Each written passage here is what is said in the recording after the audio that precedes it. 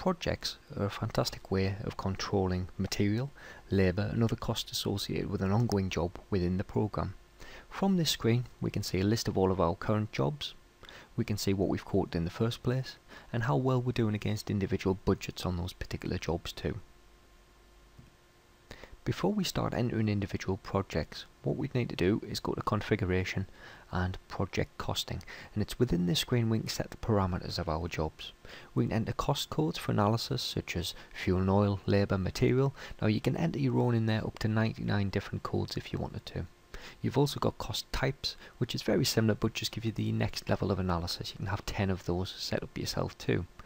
Project status is going to allow us to create our own individual status for jobs right from the initial contact all the way through to the point when the job's been done, so we can specify what stage our project might be.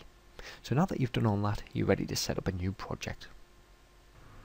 So if we choose project record, it gives us a blank record card to work with.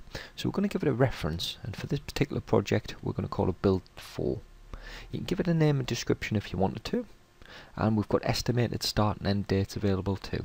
Now the statuses that we looked at before are available in here, so we're going to say for this one we're at initial stage. You can also link this job to a particular customer within the program, so if you've already got a current customer that you're doing this job for, you may want it to link to their particular account as well. You can give site information there too, and we're going to move on to the budgets at the top, and this is quite important because we can specify what we expect to spend on this particular job. So we might say £5,000 for labour, we're going to spend £3,000 on materials, and we may put some fuel costs in there as well, so I'm going to say 150 on that. Now when we enter these individual costs, if I move to the analysis tab, you're going to see what your total budget for the job is, so it calculates those costs for you.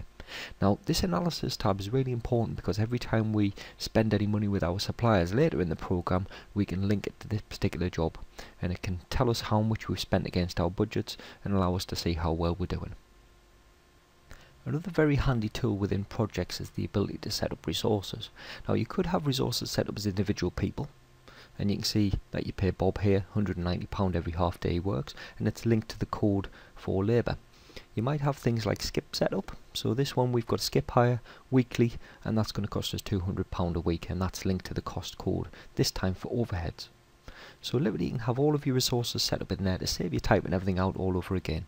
And the idea being, if you want to charge some of these resources against a job, all you do is project charges, you pick up whichever job it was, and then within your resource you're going to select what it is you're doing. So I might say skip hire.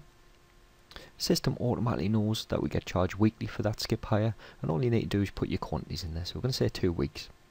2 weeks, it's working out at £200, so your total cost's 400, and when we save that, it puts the cost straight against that job for you. So you can see from an individual record on your project, you can open it up and you can go into analysis, and you can see straight away how much you've spent in total against this job and how well you're doing against budget for that job.